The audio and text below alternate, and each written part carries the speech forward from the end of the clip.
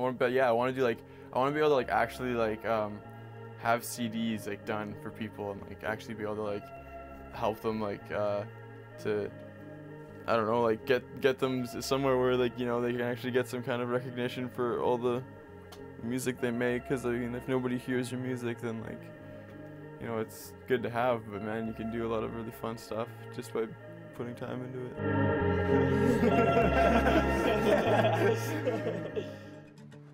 I'm Connor Chanier. I started recording with Knowles like, I'd say it's like a couple years back, and I don't know, we just sort of fooled around, and his studio wasn't like, it was never as good as it is today. Like, he didn't have, well, he had like lots of the main equipment and stuff, but like he wasn't sure how to create the proper acoustics and stuff.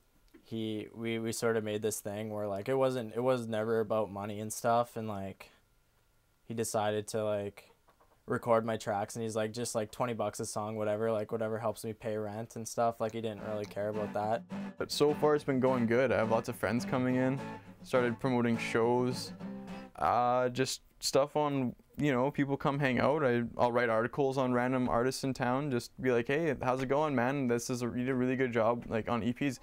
People that always do like releasing EPs and like, you know, self-titled stuff, and like they just have no real, like, they're like, oh look, I did it, and it's kind of like, now what, you know? So I don't know, it's kind of nice to like actually be able to hear about it and then just be like, wow, cool. I've done some recording in Toronto, and the environment's like a little bit more like fake and like really uptight, but like around here it's like more chill, relaxing.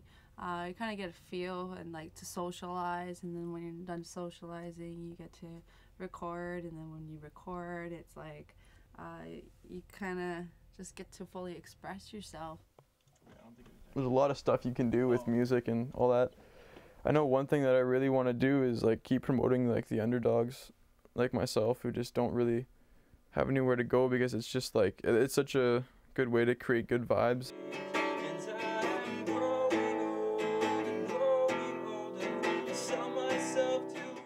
So, how did this concert come about?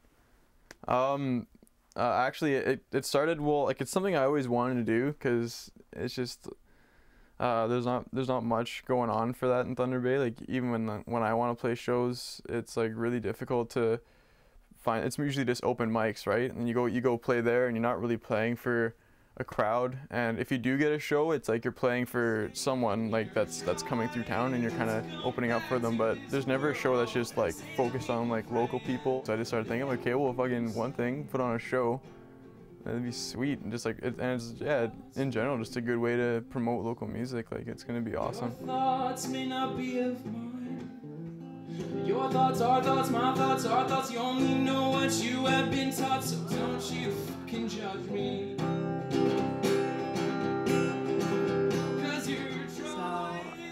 I got a hitch to Thunder Bay to drop off all my artwork, and then we started selling like what we had near Red River, right near the Apollo. And I was playing music over there, and a bunch of locals were coming up to me saying, well, you should go to the Apollo, you should go to the Apollo and check out to see if you could play a set there. So I walked into the Apollo. Knowles was running the show at the Apollo, and I asked him if I could play a set possibly, and he goes, yeah, sure. Not in what you say, not in what you do, but it's the words that are coming out from you. Yeah, I just went over to the Apollo and talked to Sheila and Alex, the sound guy, and like they were just cool with it. Tuesday, $5 cover. That was it. I just told them who was playing, what they were bringing, what they needed to play, and then that was seriously it. Like, it's good to go. It wasn't even hard. I'm gonna do this again for sure. Hopefully you all enjoyed that, despite the street.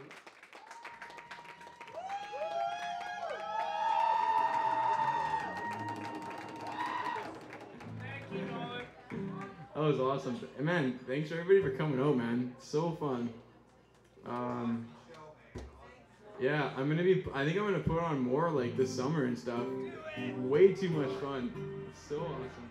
Another way I could promote people in Thunder Bay is, I guess, really just having them in the studio in general.